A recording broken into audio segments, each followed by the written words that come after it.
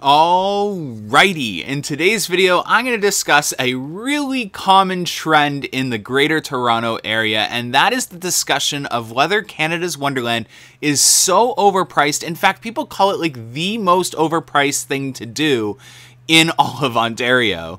And I'm here to talk to you guys today about my opinions on that and to shut it down.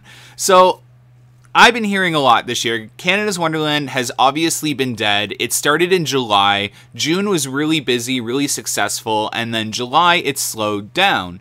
You notice it if you go to the park. The lines are about 20 minutes max after 2 p.m. And then at night, they're like walk-ons essentially. So definitely if you want to visit Wonderland, now's the time. Now, let's get on to the topic of the video. Is Canada's Wonderland the most overpriced thing to do in Ontario? Well, I'm going to compare it to essentially the events and attractions closest to Wonderland that are somewhat similar, and I'm going to compare the prices. I'm going to go over some things that maybe you guys don't know, tips or tricks on how to have your best visit and your cheapest visit. So up on the screen right now is Ripley's Aquarium. An adult, it costs about $44 to visit. That's pretty expensive in my opinion, to stand on a conveyor belt and go through essentially like a aquarium underwater with glass walls and look at fish. Yeah, it's cool as a one-time event, and my opinion, if you do it once, you've done it and you don't need to do it again. But that is essentially a pretty biased opinion because I hold that opinion for like the CN Tower and all that as well. Now let's compare it to the CNE. So the CNE has tickets from $43 for all-day ride pass. So again, pretty expensive. From what I understand, the CNE is like one of the most overpacked, overcrowded, unorganized events that Toronto puts on. They crowd everyone in there like sardines and up the food prices like there's no tomorrow. And what's funny is all these people that call Canada's Wonderland overpriced are the same people that are going to go to the CNE and still call Canada's Wonderland overpriced. But they're going to go to the CNE knowing it's really overpriced and then complain about it being overpriced. That's my favorite thing about the CNE and people on TikTok.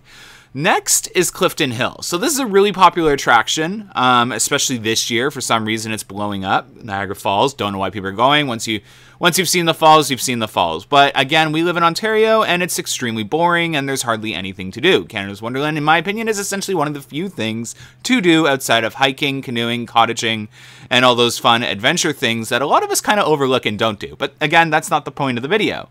So for $34.95, you can get a fun pass that gets you into 6 attractions, and you can only do those attractions once. A ripoff, in my opinion. So let's bring it back to Canada's Wonderland. So you have options here. So from right now, $49.99, from $49.99, you can get a daily ticket. And there are deals out there. Costco has a family of 4 deal that includes parking and tickets for 4 for $200, $199. You can get a 2023 season pass for $99 or a gold pass for, I believe, $120. That gets you in for Halloween Haunt and Winterfest as well. Great investment. Or if you're a little short of money, wait till around mid-August. They'll launch their 2024 season passes, which will also get you in for the remainder of 2023. So that's some advice I can give you guys. They have an after 4 p.m. ticket from $39.99 and bring the friend tickets for $39.99 or $49.99, depending if it's a weekend. But let's get to the main topic of discussion here. So food pass, food. The price of food. Everyone says Wonderland's food is so overpriced. It's like, that's the main thing people hate on.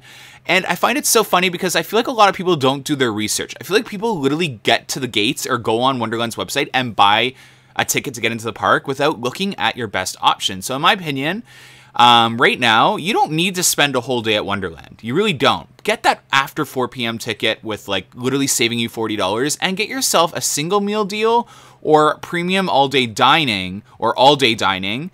So premium all-day dining gets you food and drink, and all-day dining just gets you food, and it's every 90 minutes for the food and then every 15 minutes for the drink.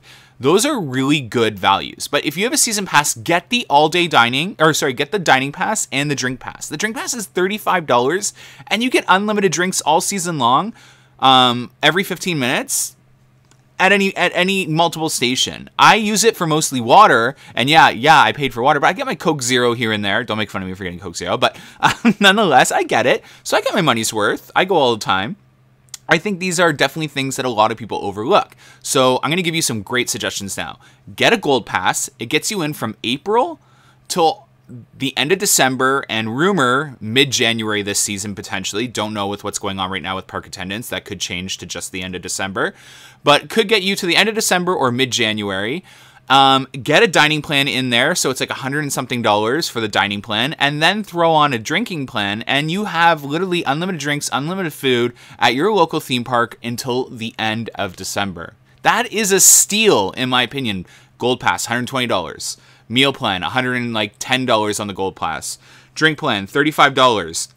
Get it, get it, get it. It is your best deal. But if you're going for one visit in the season, still get that daily dining pass or that premium all-day dining pass that gets you the drinks and the food. You're going to save a lot of money.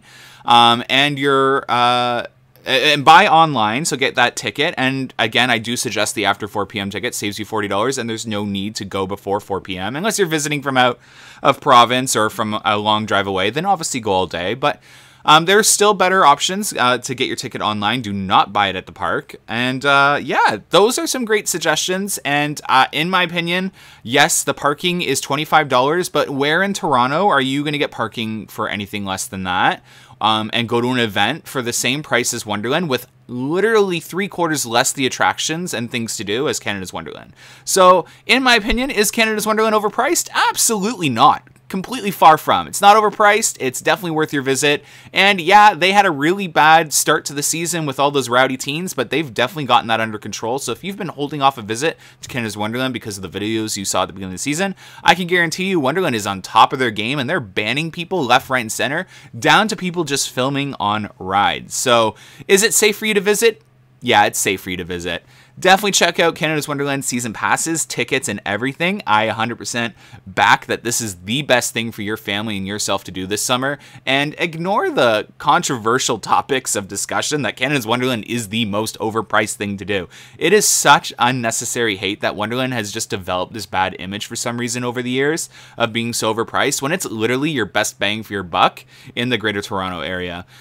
If you have a counter argument that counters everything I just said in the video, comment down below and I'll fight you in the comments section. No, I'm kidding. But we'll have a discussion in the comments section.